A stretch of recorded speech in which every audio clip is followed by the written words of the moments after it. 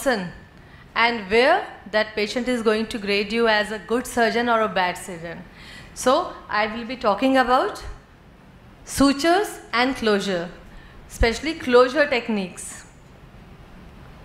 So in this talk we will be covering suture materials, closure techniques. Basically we will be talking about Caesar closure, mostly of laparotomy, and complication prevention. So when we say suture, what are the ideal qualities of a suture? Suture should be pliable, it should have good security for knot, it should not cut your fingers when you are giving knots, it should be non-reactive, non-inflammatory for the patient, and good biodegradability. It should have adequate strength to hold the tissues together. Sutures are broadly classified as absorbable, as we all know. Early absorbable is catgut and delayed absorbable is PDS or polyglycolic acid, and non-absorbable silk, nylon and polypropylene. There are no data regarding the choice of suture that you use this number for this procedure, but by our experience we normally use catguts, polyglyctin, and with continuous or interrupted sutures. Then again there is a classification depending on the quality of suture. It can be multi-filament suture where fibers are twisted and braided, so say they form a very good knot. They have greater resistance and provide good handling and ease of tying a knot. And they require fewer knots. They don't, because the knots don't slip off. Example are braided polydipsone, chromic catgut, silk or polyglycolic acid. And monofilament sutures, they require more knot. Like when we use proline or nylon, so we have to put 7 or 8 knots, and they invite less seed for microorganism. Now the needles. Needles are also of different type. Like soft tissues, we use round body needles, less traumatic. Cutting needles for fascia and tough tissues like skin. Taper cut needles for fascia and skin. Loops. I think you all might be knowing what is loop. A suture which has a needle which has double sutures together. And a straight needle, though it used to be a very old phenomenon to use straight needle. How many of you have straight needle in your OTs? Tell me one indication where we use it or which is the situation. You know, if you do B-linch with a straight needle, it becomes very easy. Straight way you can go to the posterior end and you can bring the thing and do it with the straight needle. Now, many of us are using cutting needle. So the first picture here is telling about, see, this is the cutting, conventional cutting needle. See how it affects on the tissues. It leads to tearing of the tissue. And this is a reverse cutting needle, inverted triangle, and this is more tissue friendly. This is difference between cutting and reverse cutting needles. These are various type of needles, and curvatures of needles are again important, and most importantly we have to give movement, congruence of wrist movement during closure should be in congruence with the curvature of the needle. Otherwise a non-congruent movement can make a round body needle behave as a cutting needle. So here comes importance of how you use your hands while giving sutures. So what are principles for good suturing? It should is approximation, ensure hemostasis, and no knot should come on suture line. So we are there to approximate the sutures, not to strangulate. This is very important point, because when we are talking about C-sections, any patient who we are closing a uterus, we are keeping a chance in future this patient can again land up in Caesar, and she should not give way. Your scar should not give way. So your scar should have good strength, and that is the whole issue of giving a suture. So now when there is wound healing, it's by first regeneration, where tissue is replaced by native tissue which require oxygenation.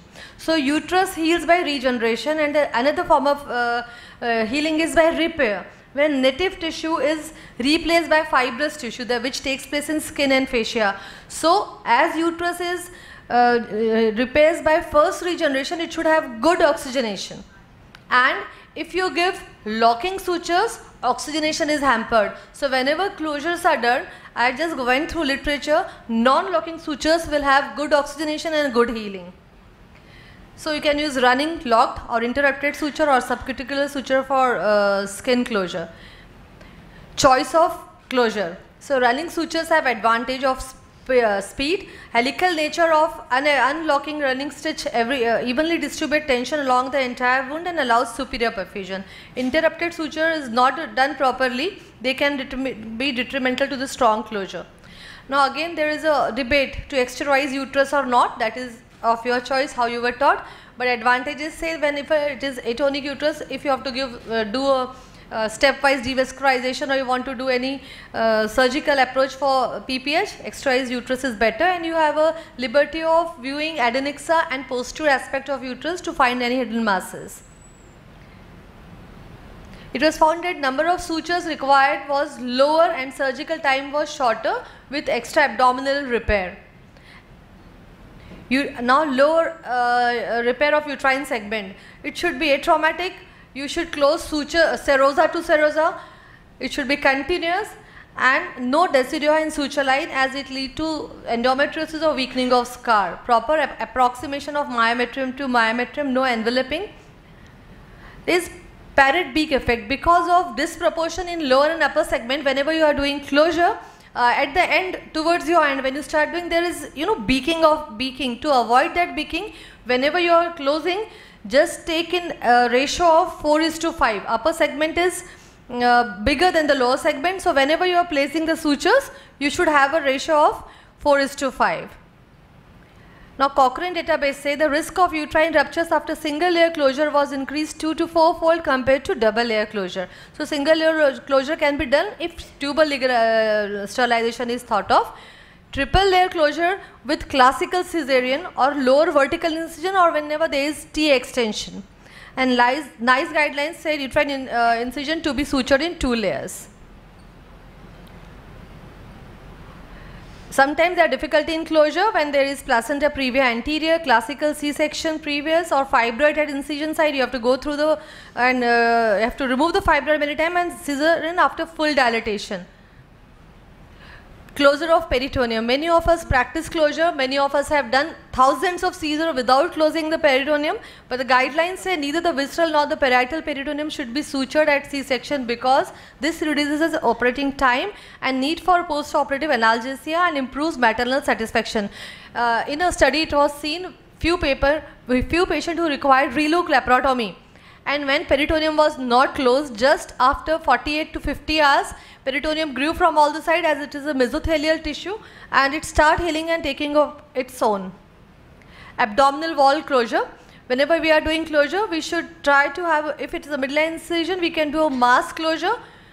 Approximate muscle bellies together. Going through muscle bellies is not so useful, rather it can cut through and can lead to a hematoma formation. Just bringing bellies together, rectus bellies, is sufficient to have a proper closure.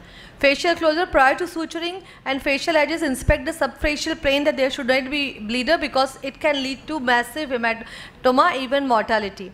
Continuous non-locking technique for rectus sheath with sutures placed 1 centimeter from edge of the fascia and place 1 centimeter apart from each other. And to reduce incidence of incisional hernia without increasing wound pain or suture sinus formation, slowly absorbable continuous suturing has to be done. Now skin closure, you can do subcutaneous tissue. Now the question is subcute fat to be taken or not. So I can just give you a very small example. If you take 2 cubes of butter and you place them together, kya hoga? They will stick up. So is it necessary to put a foreign body in between fat layer?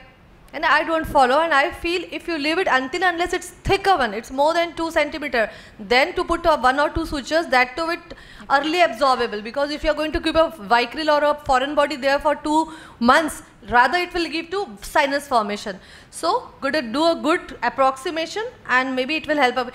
Externally give a suture, so maybe you can remove it and you can have less of sinus formation or infection. Now complications we will be talking about. The notation of watery discharge is a ominous signs. It can lead to wound disruption. Yesterday I heard one paper, they have told about PRP in wound healing, and it was really very interesting paper. So skin can be done with vertical mattress or running subcuticular suture, depending on the condition of the patient. Running mattress suture is one more way where surgeons use this thing, which I use when there is a big layer of fat. It gives a good approximation and we remove it after 8 days. So there is no foreign body left. I believe if there is a suture method, it will lead to some adhesions or some fibrosis or some keloid formation in few patients. If it is removed, it's better. Now this is the patient, this is antepartum, intrapartum and postpartum. Staples, they are not so much advocated in obstetric or in our practice. They can lead to some, if surgeons use for big incision. Suture removal, you know, while going through literature, I found when we remove suture, we can, what chemical to be used?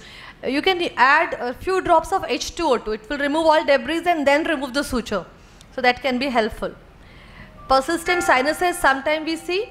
Just try to inspect. Sometime a knot can be found. If it is removed, the sinus may heal. Incisional hernia, a good closure will prevent. Burst abdomen, if at all it is there. After closure, we have to give retention sutures to prevent, because not in India, but in few countries when there are repeat 3rd, 4th, 5th, 6th seizures, we have to take care of good abdominal closure. So take home message, uterus should be double layer closure, non-locking continuous, no peritoneal or rectus muscle closure. Rectus sheath should be closed with continuous long delayed absorbable suture, no subcutaneous fat closure needed if it is less than 2 cm. Skin by interrupted or subcutaneous. Suturing should be atraumatic and non-ischemic. Thanks for attentive listening.